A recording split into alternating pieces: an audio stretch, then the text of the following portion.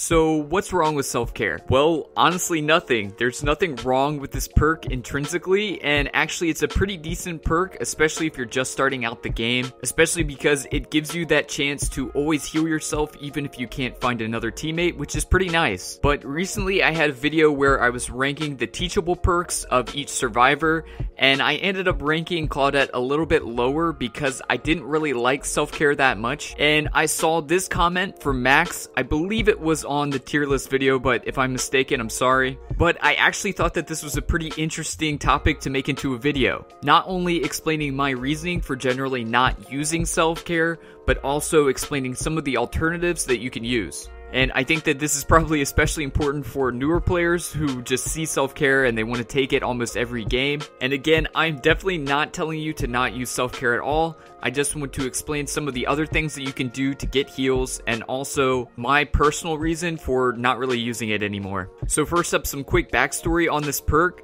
It used to easily be one of the strongest perks in the game. It was pretty much guaranteed to be in almost any build on a survivor. And if you've seen some of my previous builds, then you know that I don't like taking the same set of perks every game. But honestly, at that point in the game, self-care was so strong that it was really hard to argue not having it in your kit. Kind of like how Hex Ruin is for killers right now. Well, originally when you use self-care, it actually healed just as fast as another teammate could heal you. But since then, it has actually been cut in half, so it's half as efficient as a heal from another teammate. And since a standard heal takes about 16 seconds, that would make a self-care heal 32 seconds unless it's being modified by some other effects. So that right there is a big part of the reason that I don't like using self-care anymore. Literally, a 32-second heal is just so inefficient for your team. That is 32 seconds that you're not spending on a generator, and generators take about 80 seconds to complete when you're by yourself, and take approximately 45 seconds when you have just one other teammate working on it with you, so you can see how much time that you're sacrificing when you're just spending it self-caring. However, a lot of the times when you have a killer that is hitting you and then walking away a ton, it's actually pretty valuable because you can just heal yourself a ton of times, and you're not dependent on finding your teammates to get another heal. But this is where my second issue with the perk comes in, is that it's just kind of boring. It's basically just another excuse to hold M1 and wait for yourself to be healed, and it's just not that interactive or interesting. So I would say my main two reasons for generally not using it anymore are just the fact that it's kind of boring and it's a little time inefficient. Especially when the killer is running things like Thanatophobia and Sloppy Butcher, the heals can be very, very slow. So anyways, with that out of the way, let's go ahead and talk about some of your alternatives for self-healing, because there are actually a ton now in the game. First up, there are medkits, which is a pretty obvious one. You can bring in a medkit for yourself, and you can even stack it with a perk like botany knowledge. This is a very straightforward way to bring in a self-heal for yourself without using self-care. And you can even use it for unselfish reasons for healing other people, because those healing speeds have been increased a ton in patch 3.3. Overall, this is a very obvious and very solid way to get self-heals out. And as far as add-ons, if you're not running self-care, I would generally recommend the ones that add charges to your medkit, because you're more likely to get more heals off. And of course, you can use perks again like botany knowledge or streetwise to increase the efficiency and get more total heals, but that's just something to consider. Next, something that might be slightly less obvious to people who are a little bit new to the game are the aura reading perks. So essentially, any perk that allows you to see one of your teammates to any degree will give you a beacon that you can go to for a heal. This could be bond, this could be empathy, or aftercare. There's also add-ons to the key that allow you to see other survivors or see the obsession constantly, and these will always give you a reliable backup plan for finding another survivor when you need a heal. Plus, you get to enjoy all of the effects of the aura reading, which is really nice. Tracking other survivors can often be very helpful, especially when you're in a solo queue game. You also have the option of using Second Wind. While it's not one of my personal favorites, it does have an interesting effect, where essentially if you heal one survivor for a full health state, then the next time you are hooked and then unhooked, then you will passively heal over 30 seconds.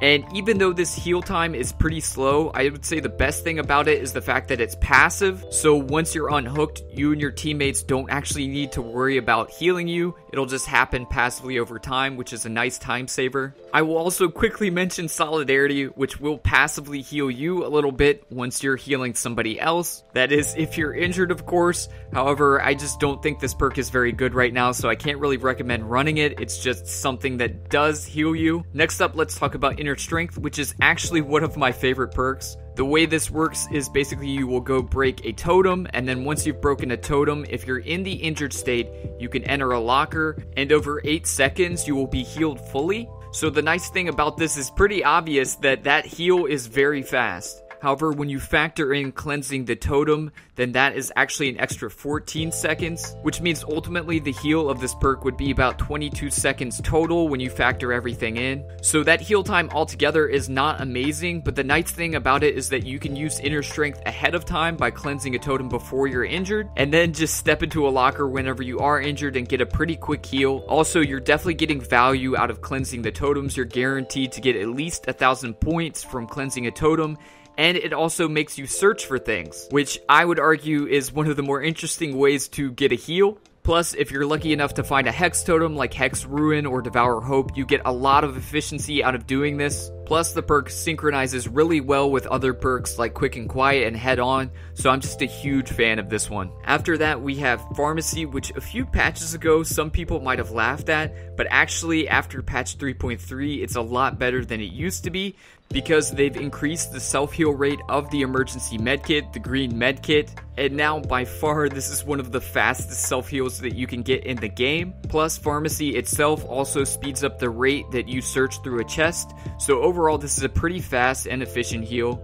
The main issue that I find with this perk is that typically I want to actually keep the green medkits after I use them, and unfortunately right now the green medkits only have 16 charges, which is just enough to get a single full heal off on yourself unless you get a greater skill check. So basically you're guaranteed to lose the item unless you get a greater skill check, which doesn't happen that often because the heal is so fast. So I think if you are to run Pharmacy, I would probably recommend running Botany Knowledge or Streetwise along with it, just to guarantee that you can actually keep the item after you use it. It is a very fast self-heal, but if you want to actually keep the item, then you do need a little boost of efficiency to make sure that the item sticks with you. And then there is Adrenaline, which is easily one of my favorite perks in the game. It is essentially a free heal and a sprint burst at the end of the game once all the generators are powered. Not only can it take you from the injured to the healthy state, but it can also heal you up from the dying state. So this is powerful not only for taking chases at the end of the game,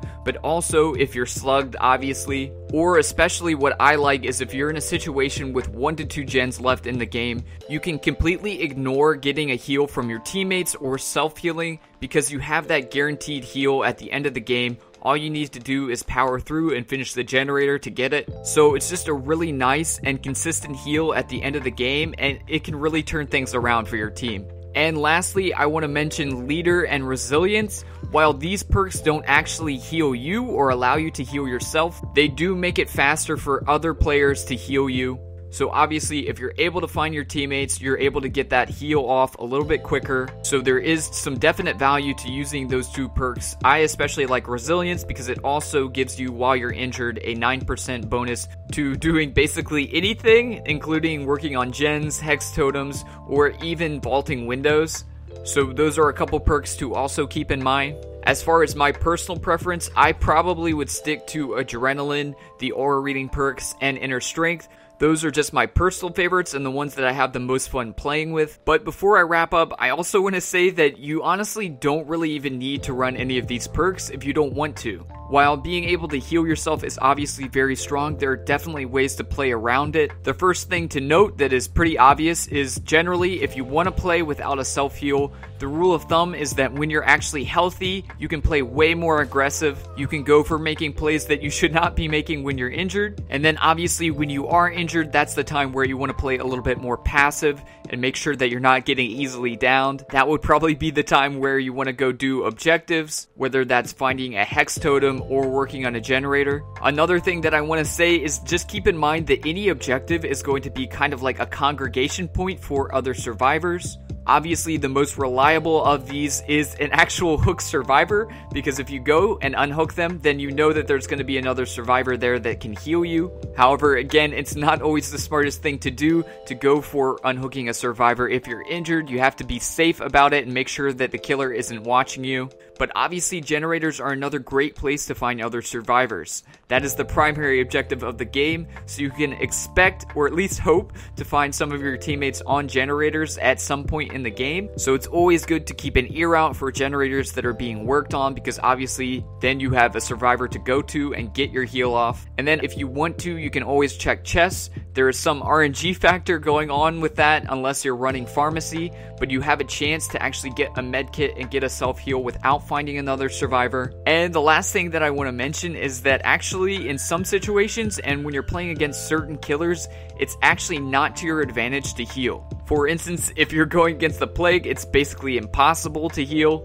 If you're going against the Legion, the fact that they can easily put you in deep wound and are often using Sloppy Butcher makes it very difficult to heal and not always to your advantage. And of course, there is a decent amount of killers that can do one-shots. They can either expose you or use chainsaws or something to that effect to hit you down with one hit, in which case, obviously, healing is just a big waste of time. So anyways, these are just some things to keep in mind. You don't have to run self-care. You don't even have to run a self-heal. Just, I want people to feel like they can play different perk setups and not always feel obligated to play with self-care, which I think, especially for newer players, they might trend toward. But now that I've gotten all that out of the way, I also want to defend self-care a little bit. It is absolutely not a terrible perk. Again, especially for newer players, if you're just learning the game and you want to run self-care by itself, I don't think it's a bad idea. And while I personally probably won't be running it that often, there is actually one situation where I think it's pretty viable, and that is because it'll actually increase the efficiency of self-healing with medkits up to 20%. So again, I mentioned those green medkits, and those heals are insanely fast, and if you wanted to run a build that was just insanely fast heals that are very efficient, then self-care can actually work its way in there and be pretty decent. Maybe running something like Streetwise, self-care, botany knowledge, and resilience, that would actually be a very fast heal and very efficient. So that's just something to consider. So anyways, I hope that this didn't end up sounding like a rant or a lecture about why you shouldn't be running self-care. It's not a bad perk, not at all. But if you do feel like it's a little bit of a crutch for you, if you just can't go without using it, which might be the case especially for some newer players, then hopefully this video gave you some ideas and ways that you can branch out, and ideally some other ways to have fun with the game when you're playing as Survivor. But anyways, that is it for me for right now. Thank you so much for watching. If you're here listening right now, then you're one of the good ones. And if this is your first time visiting the channel and you'd like to see more content like this and more Dead by Daylight content, then I encourage you to hit subscribe and then also ring the notification bell so you know when new videos are coming out. Also, more recently, I've been streaming on Twitch, generally on Fridays, but I will be branching out to other days eventually. So if you'd like to check that out and come hang out, you are more than welcome. It's a lot like YouTube, except it's just a little bit cozier and more interactive. But anyways, that is it for me. Thank you again for watching, and I will see you again soon.